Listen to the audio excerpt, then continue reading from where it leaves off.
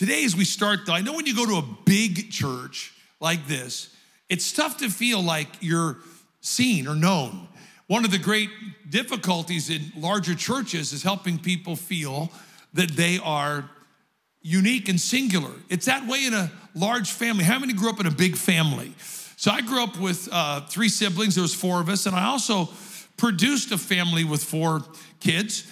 And they were great. We had them quick. We had them quick. We had them quick, right? That's what men always say. We had our first baby when I was 21. And then it went good. You know, we told our kids, they said, where do babies come from? And I said, well, daddy gives mommy a special hug. And daddy puts a seed in mommy's tummy with the special hug.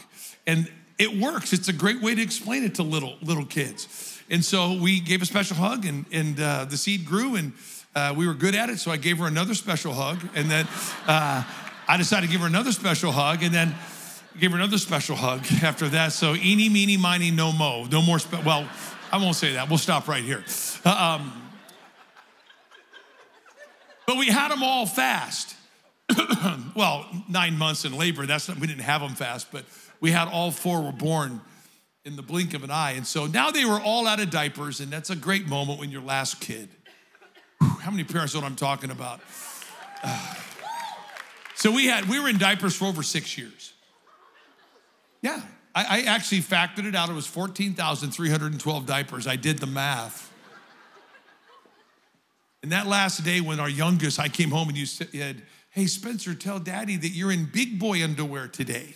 And that meant the diapers were done. I just sat down and I got teary-eyed about all the wealth that was coming back into our life. Because how many know those $20 diaper runs that just add up over the years? How many parents can say amen? It's probably $40 now for all I know. So the kids, Karen was morning mama. She was great. She did great with breakfast and get the kids ready. I was kind of nighttime dad. I would usually do the baths. And then I put all 4 kids to bed each night. I would lay there for about 15 minutes. It was kind of an hour ritual. I'd go lay on the bed with our oldest, Jocelyn, who's our oldest daughter. And then I would lay on the bed and talk to Tyler, who's now one of your pastors here. And we would talk. And then I would go into the little guy's room. Kramer, who's our 3rd born, and then Spencer, our last. They shared a room until they were 16. They're only a year and a half apart. And they had bunk beds. And so Spencer was on the bottom bunk. I would lay down there, talk to Spence about life. Kramer's listening. And then I would crawl up the bunk bed to the top and lay with Kramer. And then Spencer would listen to what I was saying to Kramer. One night I was talking to Spence and I was done. I crawled up and Kramer was my last one. He's probably 4, maybe 5, but I think probably 4.5. And he was very melancholy. And I got to the top bunk and he was like sad. And I said, what's up, little buddy? He goes, big old fat cheeks. He goes, I'm not Spickle. You're not what? He goes, Spickle. You're not Spickle? He goes, no, Spickle. Spickle. Special? He goes, yeah, I'm not Spickle. You're not special? What kind of devil in hell is telling my kid he's not Spickle when he's 4 years old? Of course you're Spickle.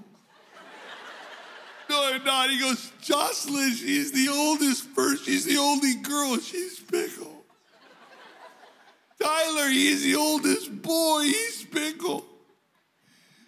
Bugaboo, which is Spencer, you go, Bugaboo, he's the little baby. He's Spickle. There's nothing Spickle about me.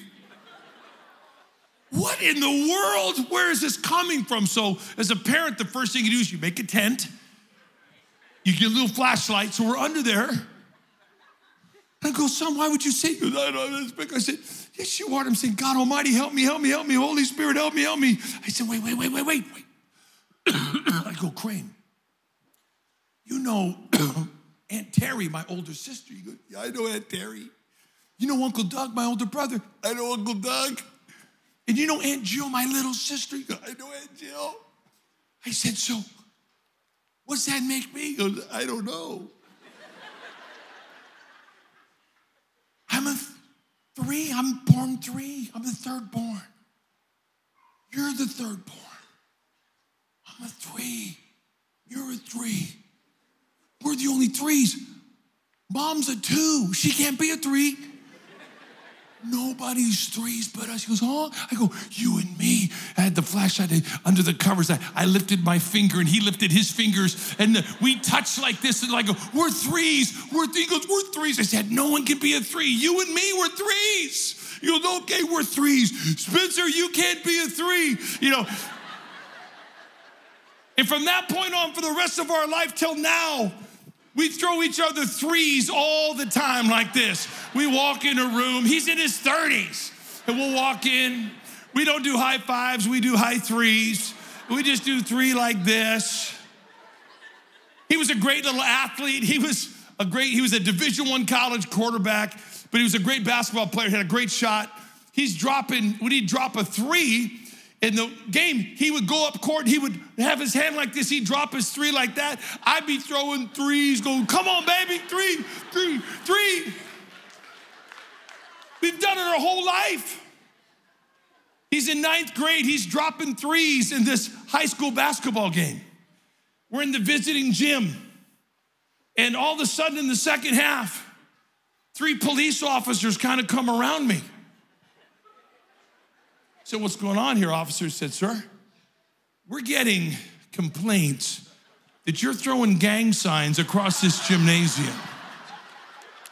I'm doing what? You're making some kind of oh, no, officer, no, that's my son down there. He was on the top bunk, we went up. I said, do you know Aunt Terry? Do you know Uncle Doug? He said, I'm not Spickle. And so we said that we did 3s like this, and we've been doing, and the cops are looking at me like, do you need help? I don't know how the Lord does it, but somehow in this vast world of millions, billions, he somehow has made me feel singular, individual, and we have a connection. I don't know how the Lord does it, but I feel like the Lord is always throwing me 3s, and like him and I have this wonderful, beautiful thing. And even when you come to a large church like this, that relationship with Christ and that relationship with 3, 4, 5 brothers and sisters in this house in which you find your connection, your 3s, makes all the difference in the world. And the Lord is here in this place to not see you amongst the scale and the crowd of this house, but to really look down upon you and call you by name and remind you that you have the trait and the image of your Father and that you are not lost in the crowd. And every single person in this room is Spickle. Mark chapter 8, let's go there for just a few minutes. This is a story you probably read, went through quickly in your Bible reading. Probably heard very few sermons on this excerpt of the story. But I want to draw our attention this week after Easter to something very powerful. You talk about the significance of a day. Here we go. The Bible says, leaving them. Who's he leaving? He's leaving this company of these Pharisees. Now, they're going to come back into play in the story. The Pharisees, the religious, had pushed Jesus for more evidence. I need more than what you're laying out. I can't believe in you without more signs. Jesus, it says, sighing deeply. It says he sighed deeply. Like at the end of the day, that big jump house, when it's unplugged from the generator, goes. That's Jesus feeling deflated. Because what he was giving these religious people, they were saying is not enough. He said, you're not going to get another sign. The kind that you're needing. All the evidence that you need to walk in faith and believe. And so Jesus, in that kind of mood, gets in a boat with his disciples. So he left the Pharisees and he again embarked and went away to the other side of the east side of the lake. The Bible says, and they, the disciples, had forgotten to take bread. Now remember that line, they forgot to take bread. And did not have more than 1 loaf of bread in the boat with them. So they didn't bring any bread, but there was one loaf of bread in the boat. Next verse. It says, Jesus began giving orders. He was probably not in the most relational mood. He was being very direct, and he said, beware.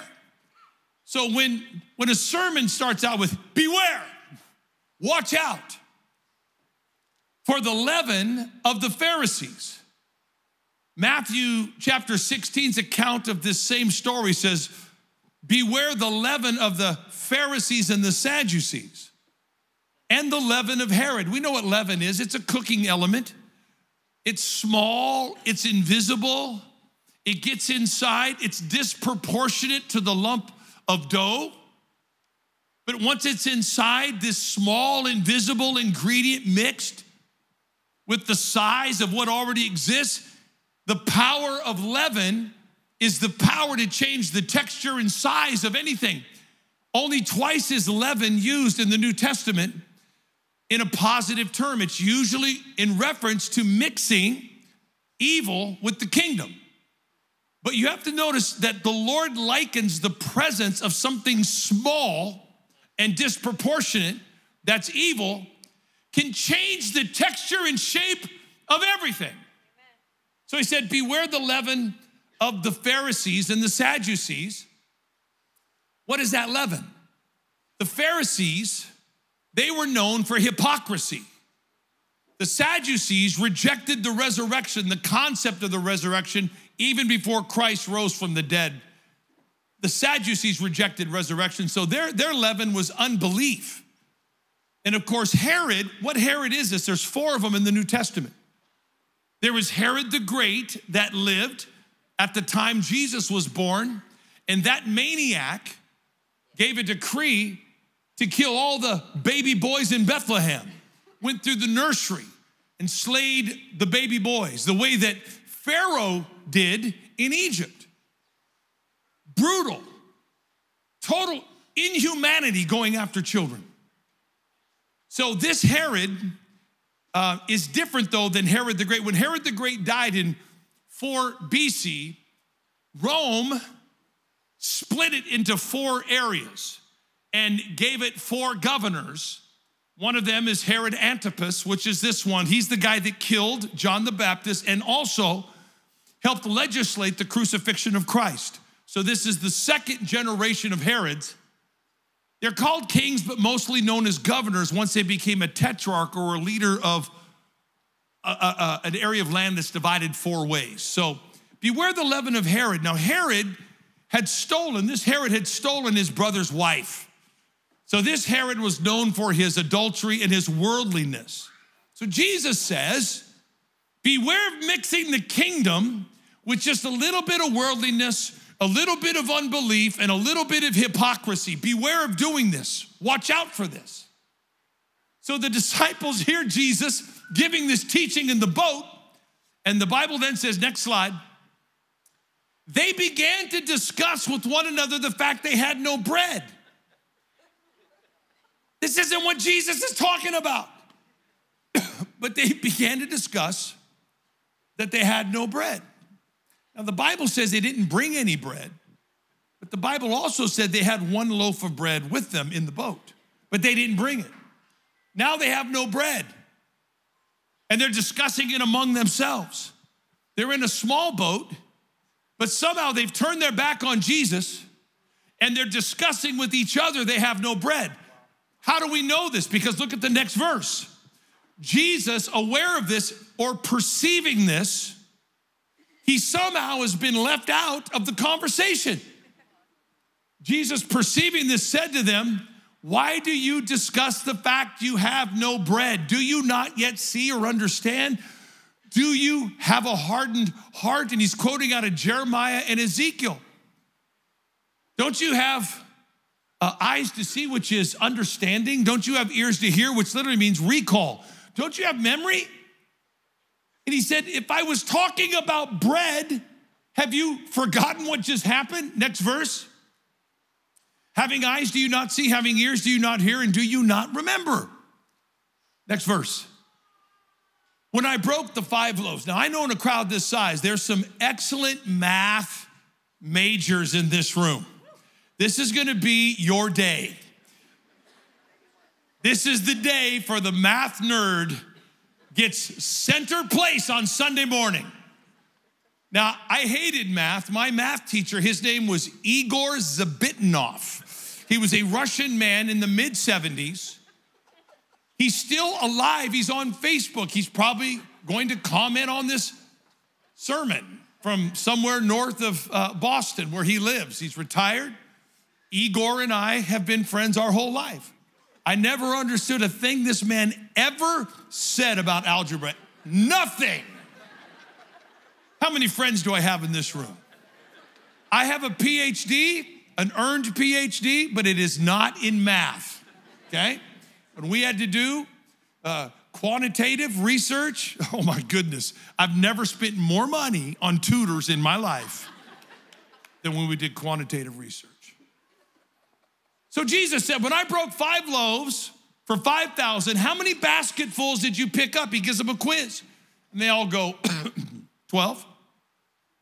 And when I broke 7 loaves for 4,000, how many large basket full of broken pieces did you pick up? And they said, 7. Jesus then went on to say, he was saying to them, do you not yet understand? And they're like,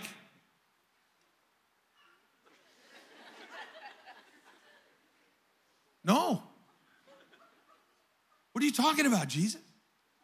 We don't even understand in this room. If you read this, I bet you've read it. Do you understand? No. What is Jesus even referring to?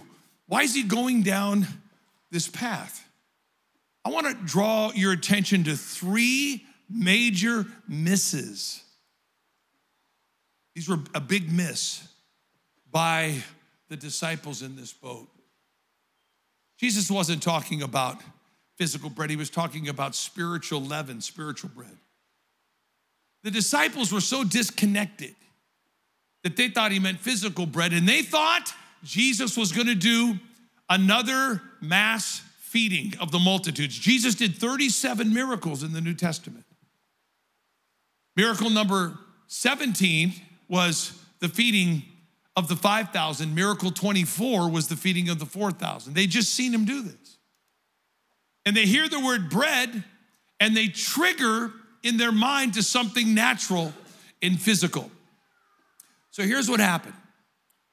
Jesus is out there. He's just had this frustrating conversation with the Pharisees. He wants to see if his disciples who have spent time with him are understanding the kingdom more than people walking the streets in pop culture. It's like when he asked Peter, who do you say that I am? He said, who do they say that I am? And they said, well, I think you're John the Baptist or Elijah or Jeremiah, one of the prophets. Who do you say that I am? And then Peter got it right. Thou art the Christ, the Son of the living God. Is being near Christ and following Christ change your revelation of who Jesus is different than just pop culture? Hopefully Jesus is different to you because you follow him than the people that don't know him as they comment and describe him in the world. So here Jesus says, hey, beware the leaven of unbelief, hypocrisy, and worldliness. And they hear the word leaven and they think that Jesus is about to do another bread thing. So the disciples quickly form a little group somewhere in the boat. Did you bring the bread? Did you bring it? I didn't bring it. You got the bread? I don't got the bread. Jesus, even though it's an intimate space, has to perceive their conversation because he's been left out. Because here's the first miss. The disciples forgot that who is in the boat is more important than what is in your boat. When we hit these crossroads and crises in life, we always default to a conversation that excludes Christ. The first thing we do is say, just a minute, Jesus, we got to figure this out. We check the bank account, we check this, we check that, and we do an audit of what we have because we still think that what we have is more important than who we have.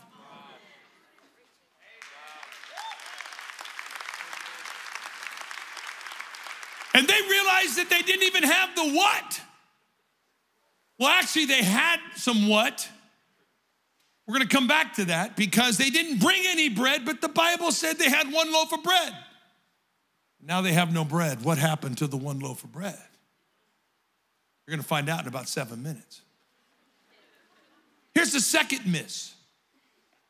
These disciples form this little, they caucus together.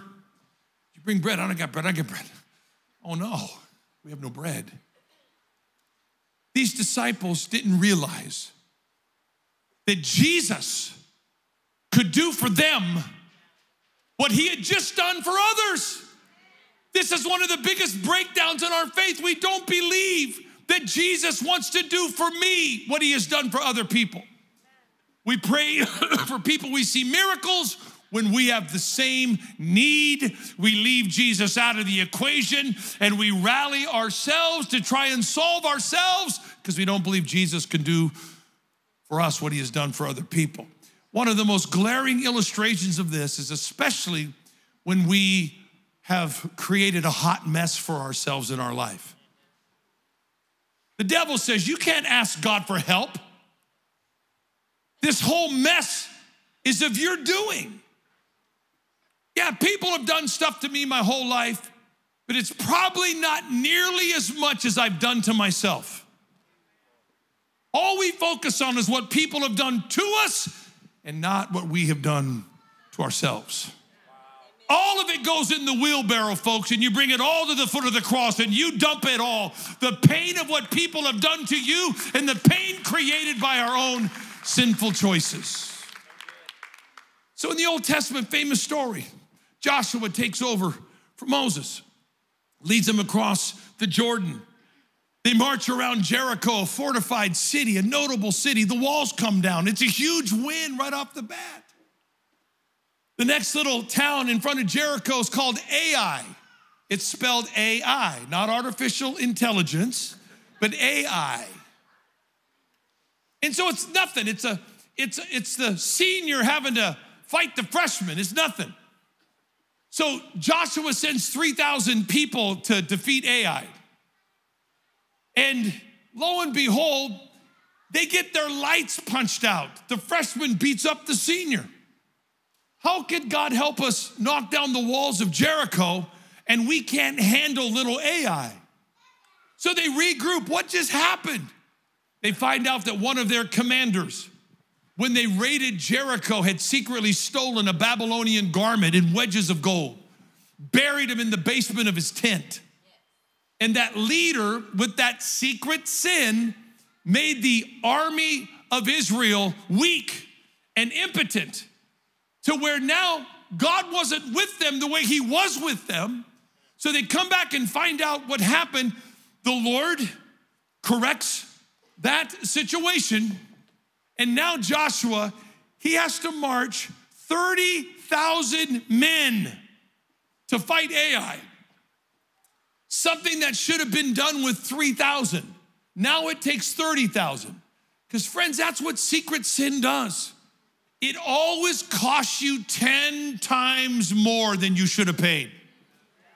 10 times more sleepless nights, 10,000 more dollars, 10,000 more this or that.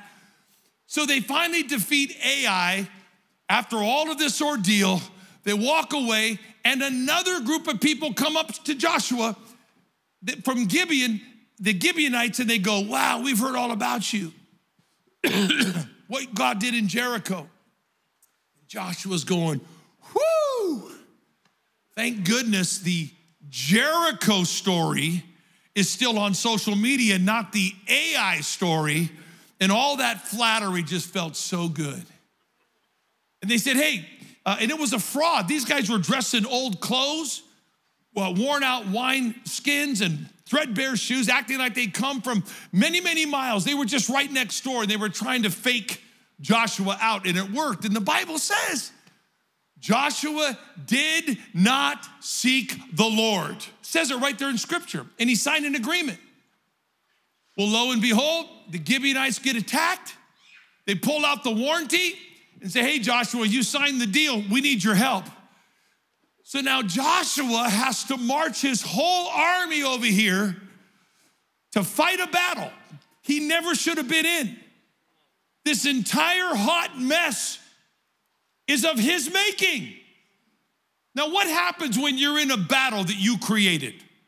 Because you didn't pray, you did something that violated, you knew it, and now you're living in the hot mess? You're over there and the devil's saying, if you think you're gonna pray and ask God for help over here, you're crazy. You better muscle up, figure it out, because Joshua is losing the battle. He's losing a battle that he created. How do you talk to God from that place? Very difficult, because the devil's saying, you think God's gonna hear you from over here? You better figure it out, dude, and then you crawl on your bloody hands and knees and elbows back way over here, back to the will of God, after you figured out how to solve the chaos that you just totally created on your own. But somehow Joshua goes, God, I'm in a crazy mess. I made it all. I need your help. And all of a sudden, God gives history one of the greatest, most scientific miracles in human history that even NASA acknowledges, the missing day. God stops the sun over the battle, over a battle that was created by Joshua's disobedience. How much does God love you and I? He will suspend the laws of the universe to get you and I back on track. When the devil says that you can't pray from over there, you made this chaos. I want you to tell the devil he's a liar. If it's your final prayer, say, God, I am sincerely in need. I know, I'm sorry, I created this mess. Would you help me? And then suddenly the sun, like a hot air balloon on a windless day, it just suspends for a whole day. And suddenly the army of Israel, they begin to fight and they win the battle. And God puts this man back on track. See, we don't believe God can do for us what he did for Joshua. That's why we form this little meeting and leave Jesus out of the equation. Because we don't realize that who's in the boat's more important than what's in the boat, and that Jesus can do for you what he has done for others. But here was the greatest miss as we bring this to a close. Jesus said, I wasn't even talking about bread, but if you want to talk bread, let's talk bread. Let's talk bread. I fed 5,000 people. Okay, math majors, here we go. I fed 5,000 people with 5 loaves of bread and had 12 baskets left over. Then I fed 4,000 people, which is less than 5, with 7 loaves of bread, which is more than 5, with 7 baskets left over, which is less than 12. Don't you see? You're like, no, I don't see where you're going. How in the world can you feed more people with less bread to start with? If it took 7 loaves to feed 4,000, you would think it would take 10 loaves to feed 5. But it took less bread to feed more people, and it actually created more leftovers, 12 baskets as opposed to 7. Amen. So what's going on here? Jesus said, you want to talk bread? Remember that one loaf in the boat that suddenly is missing? Where did that loaf of bread go, friends? One of the disciples was probably a neat freak, stepped in the boat, looked under the fishing nets and saw a loaf of bread that was left over from a previous trip. Because the Bible says they brought no bread. So that disciple looked down and went, ugh, down there among the fish guts and the water and the nets, and man, the shelf life of this thing is done. This thing's lost all of its freshness, usability. bleh, overboard, because now they have no bread. First of all, in this room, I've seen the church do the same kind of thing throughout my life. They look at people who've been to hell and back, if I could use that phrase, who've gone through everything in this life, and they go, man, your shelf life's done, man. You've lost all your freshness. You're not fresh. They do a quick evaluation of you, and they said, you're not gonna be on the journey. Ugh. Now, I'm not trying to trigger inside of us pity, but I also know how the human social construct works and how religion works. We look for the fresh croissant. We look for the fresh baked bread. We look for people with that right aroma. And if you don't have it, man, you're not gonna be part of the journey here. And so they threw it overboard. Jesus said, don't you understand if we were talking about bread? If 5 loaves feeds 5,000, and if 7 fed 4, and 5 fed 5. You see, what they missed was this, that who's in the boat is more important than what's in the boat. That Jesus can do for you what he has done for others, especially when your life is a hot mess. He will stop the sun if he sees humility and sincerity in us. But here's the third miss. They didn't understand that Jesus, when given full jurisdiction over the kitchen, when given full access to everything, that Jesus, he does the most with the least. Now watch this. Okay, math majors, some of you are already playing on your phone with this. Let's reverse it, and I dedicate this mathematic reversal to Igor Zabitnov, my algebra teacher in high school. If 7 loaves feeds 4,000, and if 5 loaves feeds 5,000, guess how many people 1 loaf of bread would have fed? I've had 2 math geniuses work this out. They both agreed 1 loaf of bread would have fed 12,000 people with 22 baskets left over, because Jesus does the most with the least. Most with the least. Again, I'm not trying to trigger pity in our souls. This world needs more than conquerors. But Jesus can take your life that others have deemed it's over. Too scarred, too much time. You're a leftover. When that life is handed to the Lord, I'm not talking about fame and notoriety, friends. I am talking about kingdom influence and purpose. That life, when fully yielded to the Lord, that 1 loaf of bread that nobody wants, Jesus can feed more people through your life for the kingdom of God than he can through 7 loaves of bread or 5 loaves of bread. Because Jesus does the most with the least. And think about the next time you feel that kingdom neat freak urge come on you, and you go, oh, that person, we got to have a nice, super clean ride here. So you really can't take this journey with us. Be very careful who you just threw out of the boat, because Jesus can probably do more through their life than the most gifted croissant holding any mic in this world, friends. I don't know how he does it, but he does it.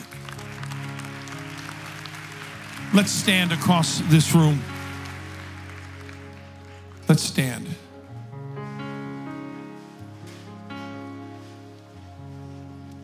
You know, the Greeks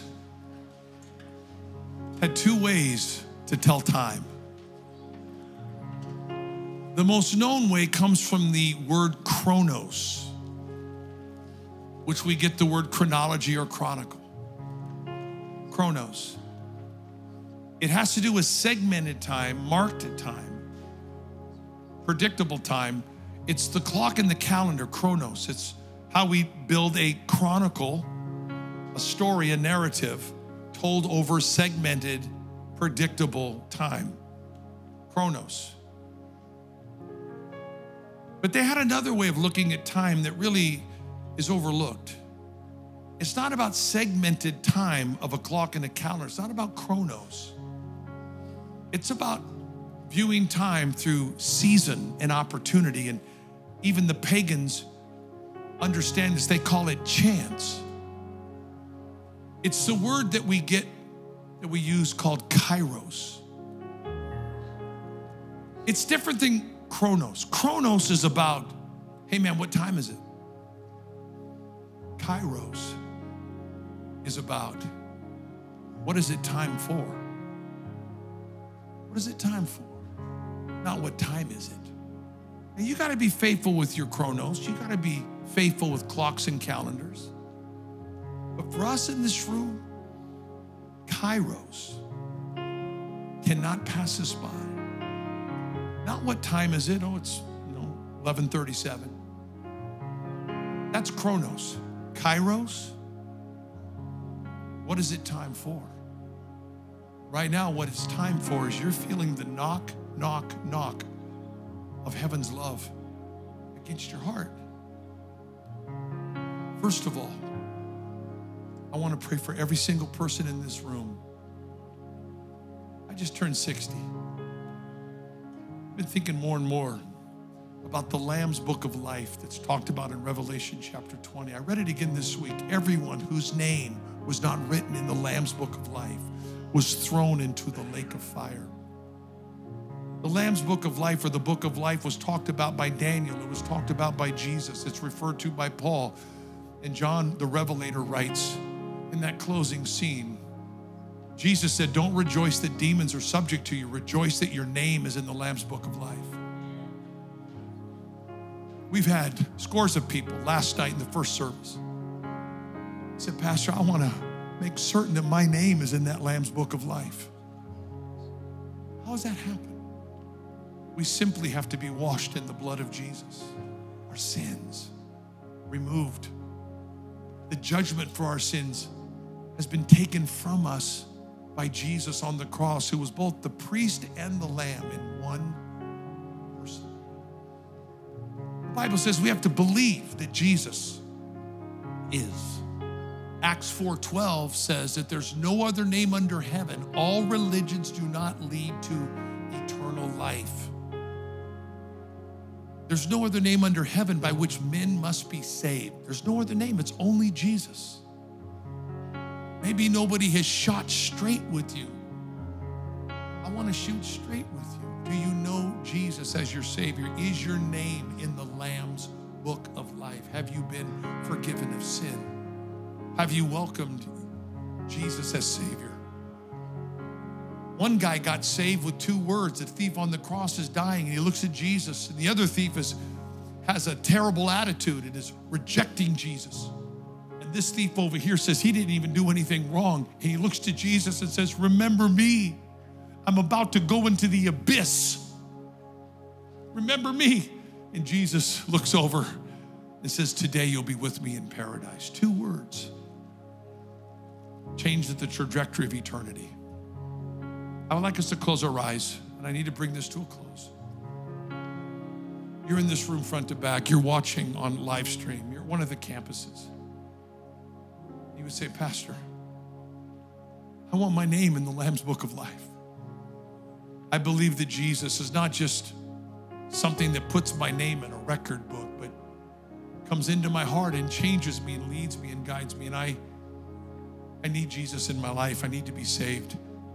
Can you remember me in this closing prayer? I want to confess Jesus with my mouth. I believe in my heart that he is God's Son raised from the dead. Right now, if that's you, no one's looking, no one's taking photos. This is just a solemn moment of total focus. Today, I want to give my life to Jesus. Come into this service. If that's you, say, would you pray for me? I want to become a Christian. Would you put your hand up high? Oh my goodness. Keep it up high. Keep it up high. I want my name in that Lamb's Book of Life. Just keep it up. Don't put it down. Just keep it up. Men, women of all ages, all colors, everybody. It's so beautiful to see people reaching out to Jesus. This is what heaven's going to be. I want all of us, just keep your hand up. I want all of us to pray this prayer together, a simple prayer. Let's pray out loud. Dear Jesus, come into my life. I believe, Jesus, you are the Son of God, that you died on the cross, that you rose from the dead. Forgive me, Jesus, of my sins, and heal me, Jesus, of all the hurt that people have done to me and that I've done to myself. Fill me, Jesus, with love and hope in your Holy Spirit. I am yours, Jesus, from this day forward. In Jesus' name, amen. Can we welcome all of these people that just lifted their hand? Wow. Praise the Lord.